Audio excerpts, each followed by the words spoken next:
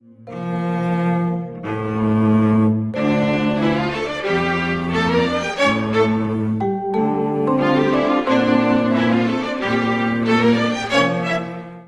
Stuart Weinstein from Legal Talk. As you know, we try and talk about the tough issues, violence towards women, wrongful convictions, pharmaceuticals.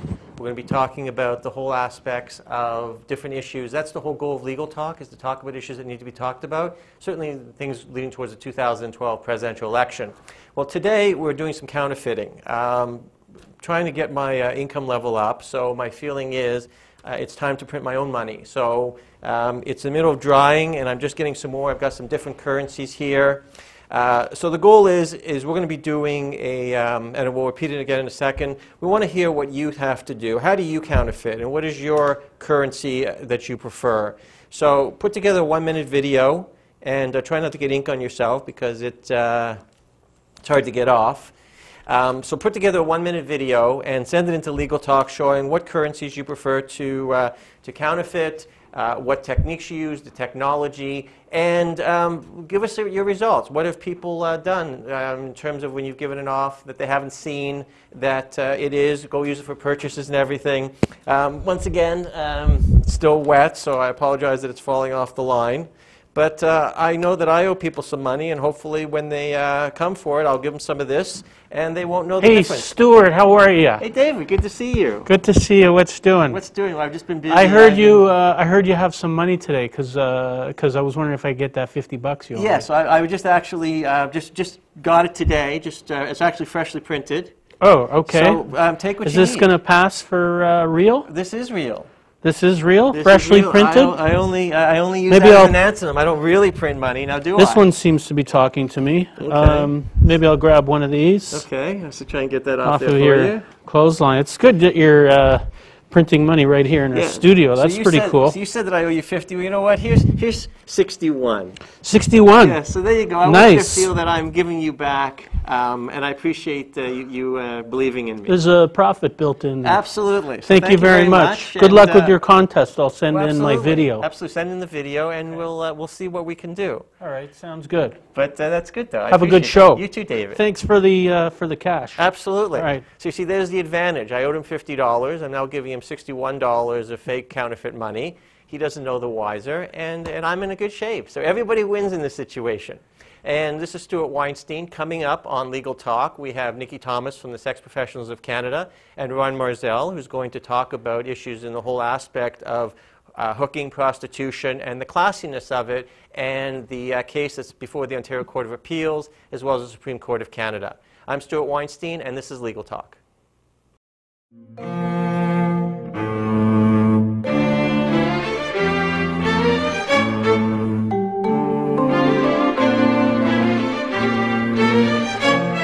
This is Stuart Weinstein. Welcome back from Legal Talk, and once again, hopefully you're getting your counterfeiting videos going.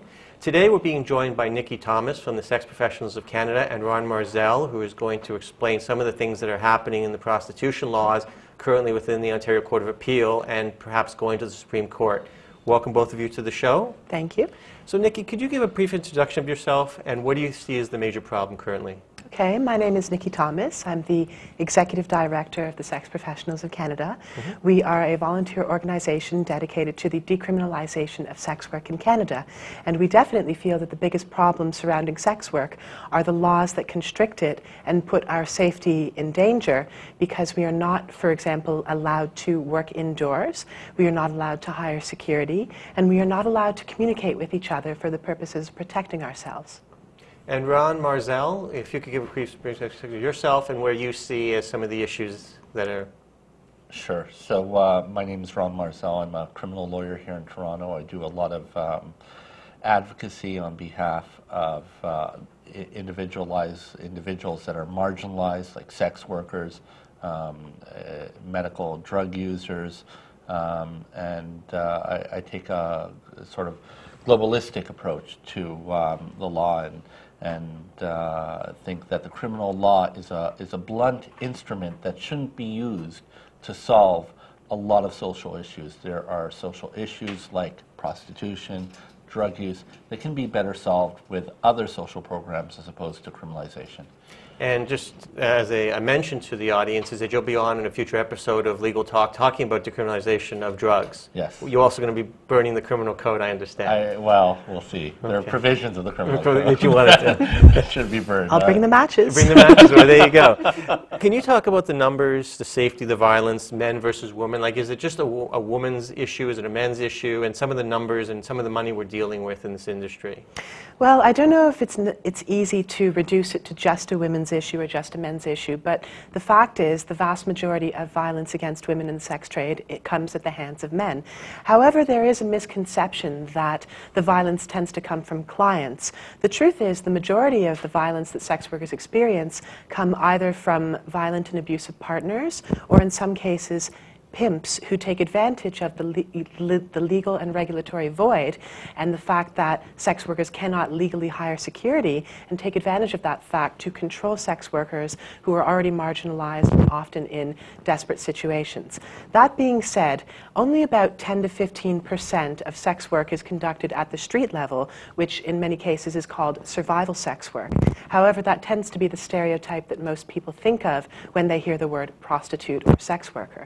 So even though only a small percentage of sex workers are experiencing major violence, the threat of violence is always there.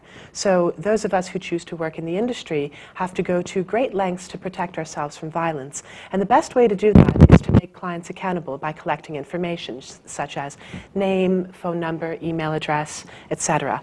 So by doing that, we can deter opportunistic violence against sex workers, and that is what our goal is. When you talk about, just as a clarification, when you talk about sort of the politically correct, if someone said hooker, is that as sort of classy? Is there certain words that the industry wants people to talk to you so that it's seen as a respectful? Well, we prefer the term sex worker because it refers to what a person does as opposed to a hooker or prostitute, which is an identity category. So sex work is what I do. I paid my way through school by working in the sex trade.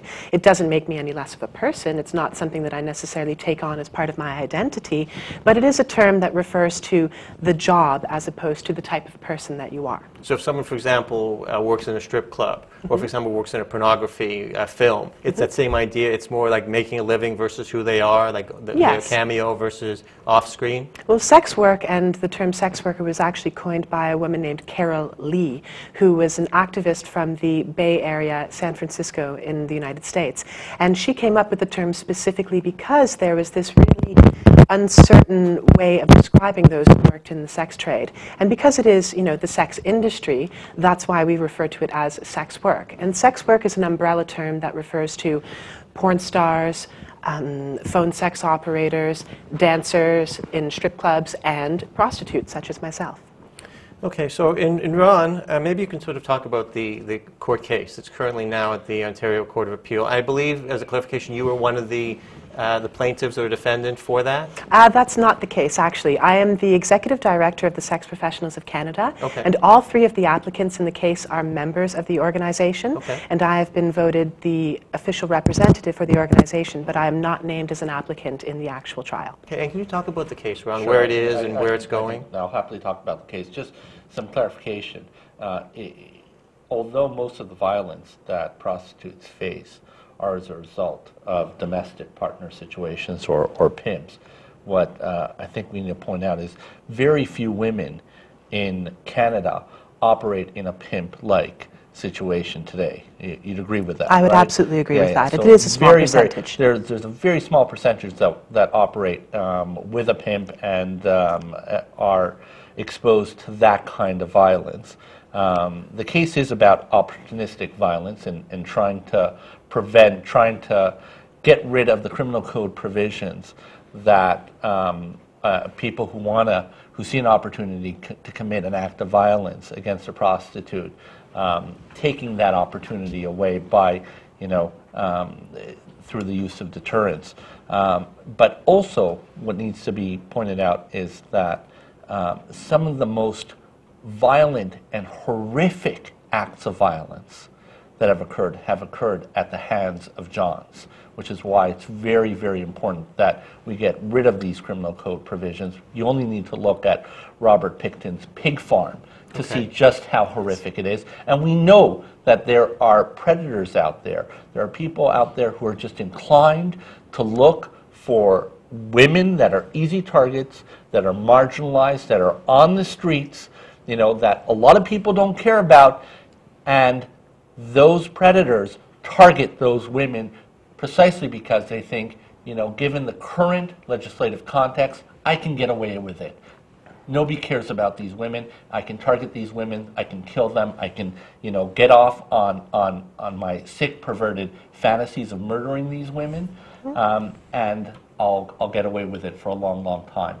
And the case is primarily about that. Can you just clarify, like when you talk about a John, is a John a customer? A John is a customer. Okay. Client is the term that we like to use. So once again, it's changing the way that people refer. It's a client. So if someone's a John, but it's effectively a client. The term John is sort of slang in the industry, and the reason for that is because a lot of clients like to remain anonymous, and they will refer to themselves as John because like it's John such a Doe. common name. However, anybody who contracts a professional for a service, such as someone who contracts an accountant or a lawyer, usually is a client of that professional. So that is how we like to refer to the those that see us for our services. And if I can follow up on what Ron said, Gary Ridgway, who was the worst serial killer in North American history and was suspected of killing as many as 95 prostitutes, specifically said that the reason that he chose prostitutes was because he thought he could kill as many of them as he wanted and never get caught. So the opportunistic aspect is definitely a big concern for us, and that is a large reason why the case has been brought to the Court of Appeal and eventually to the Supreme Court. Now you're saying eventually, so where are we with the Court of Appeal? And is there an assumption that whatever side wins or loses, that it's going to the next level? Absolutely. Yes. So we won at the initial level, at the Superior Court of Justice level. The judge accepted our arguments in totality and struck down. We only targeted 3 provisions of the criminal code, and I'll get to that momentarily. But the judge accepted that these 3 provisions of the criminal code contributed to the harm or the danger that's faced by prostitutes. What you need to keep in mind is that prostitution in and of itself in this country is not illegal. It's never been illegal. So it's a legal profession. The law says you can exchange money for sex. That's fait accompli. There's no question that women are entitled to do this. But then you have these 3 provisions around the criminal code. You actually have lots of provisions around the criminal code regulating this industry, but we only targeted 3 of them. And I'll give you a couple of examples of regulations that we don't have issue with. Right? There are provisions in the criminal code that target exploitive behavior by pimps as against prostitutes. We don't have an issue with those provisions. We agree with those provisions. Those provisions are necessary, and they should be left in the criminal code. Okay. Women who are in the sex trade should not be abused, should not be coerced. They should not. There should not be pressure on them to do what they do at the hands of a pimp. So we haven't touched those provisions of the criminal code. Also, underage prostitution. We agree with that. That's an appropriate provision in the criminal code. So there's a whole litany of provisions in the criminal code that we've said, you know, these make sense, and they're important, and they're necessary, and we haven't challenged those. We've left them, and we agree that they should be into the criminal code. So when you say we're going to burn the criminal code, I'll only bring one match, just one. Another episode. There are only reasons certain to burn provisions of the criminal code that need to be, you know, redacted or changed to come into conformity with the Charter of Rights and Freedoms. So what we've targeted are these 3 provisions of the criminal code. They are body house, living off the avails, and public communication. So starting off with body house. A body house is a location where acts of prostitution occur on a regular basis. Okay. Okay? We've said that provision is unconstitutional and impairs women from being able to protect themselves, and I'll get into that momentarily. We've also targeted living off the avails. So it's a criminal offense for anyone other than a prostitute to live off the avails, the money that comes in from the exchange of sex for money, the money that comes in from prostitution. So anybody, it's like a blanket prohibition that says a prostitute can live off the avails, but anybody else cannot live off the funds of prostitution. Okay. Finally, the last provision of the criminal code that we targeted is public communication. And public communication is you cannot talk in public for the purposes of advancing a prostitution transaction. Okay, so you can't do that in public. So what we looked at is we looked at the configuration of these three provisions, and basically what it said to us is that, number one, women cannot operate indoors, where it's probably safe, the safest way for them to operate, right? They cannot operate where in a location where they can have video cameras, where they can have panic buttons. It's akin to the government saying, you know what, you can be a license to be a bank, but you can't operate indoors with video cameras and with panic buttons and security systems. You're not allowed to do that. How ridiculous is that? So first the government says you cannot have a safe, secure location where you operate out of, where you have all of these security measures. So now you're forced onto the street. Okay? Picture this. Now a prostitute is forced onto the street. Well, she's on the street.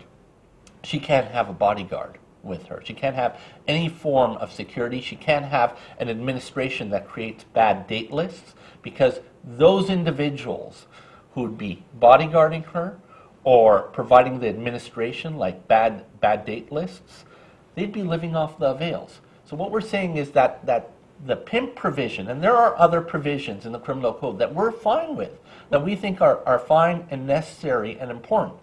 However, this one is just too broadly drafted.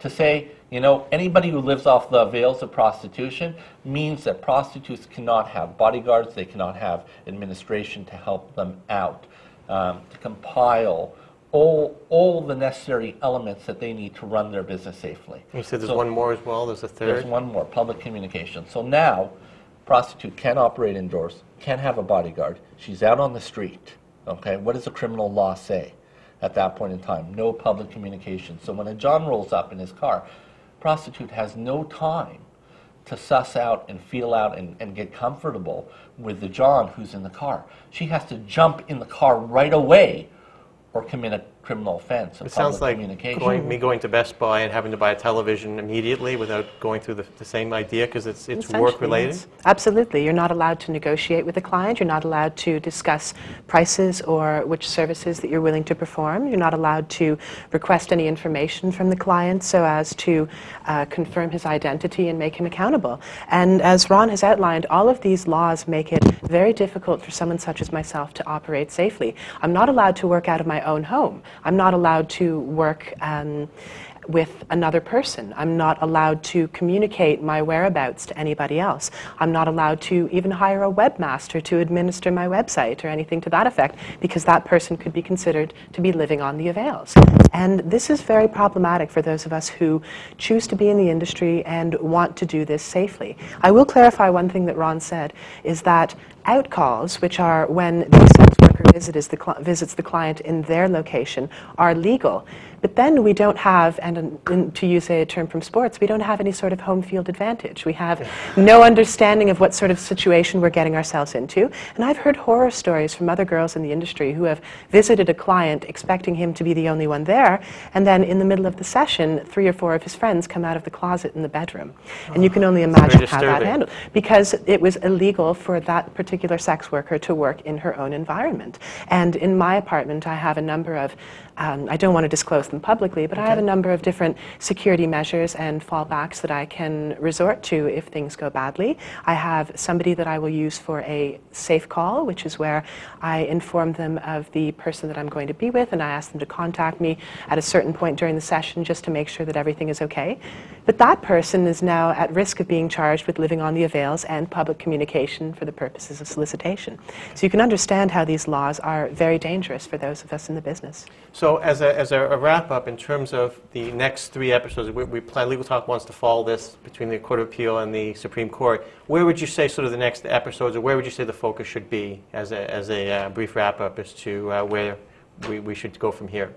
I think that it would be worthwhile to start discussing potential regulatory systems and licensing, because we do feel that at some point the Supreme Court of Canada is going to uphold Justice Himel's decision, and then there will be a discussion between the federal government and the municipalities who are responsible for licensing and for regulation as to exactly how they would like to see sex work conducted in their jurisdictions. And we do respect certain concerns from community organizations who don't want to see sex workers lining up in front of schoolyards and things like that, and that's not going to happen. The whole sky is falling sort of mentality, it's not going to happen. The only thing that will happen is that we can now operate legally and safely, and then we'll have access to the justice system if we are abused. Right now, a lot of sex workers don't want to even go to the police if they have been abused, because they think what they're doing can get them into trouble and result in legal charges against them. So I do think that it would be productive to discuss the possibility of regulation and licensing, although we have to be absolutely sure that it's not so punitive that sex workers end up in a worse situation than we were before. And Ron, as a wrap-up as to where you see things are... I totally agree. We need to have further discussion about regulation, both at the provincial and municipal levels. There are a lot of issues at stake. You know, I've heard people, and it's great to have this debate in the context of this court case, but until this court case resolves and the Supreme Court of Canada finally ends the debate on the legality of these three provisions, it's very difficult for the provincial and municipal governments to say, okay, what are the appropriate regulations that we need in place? And we need appropriate regulations to protect the public from a health and safety perspective, because the public obviously has a vested interest, the industry has a vested interest, and right now there's no municipal or provincial government that's meeting with any of the stakeholders to discuss these issues until the Supreme Court of Canada rules on this case. Well, today we were with Nikki Thomas and Ron Marzel talking about the sex laws in Canada. Nikki Thomas from the Sex Workers of Canada, and Sex Professionals of Canada, excuse me, and Ron Marzel being a prominent lawyer. Stuart Weinstein from Legal Talk. Once again, in terms of investing, sponsoring, or advertising, we look forward to that as well as we build on the viewership. We'll be talking about other topics of discussion, and coming up in a future episode will be the unemployment epidemic. So I'm Stuart Weinstein. Thank you for joining us today, and this is Legal Talk.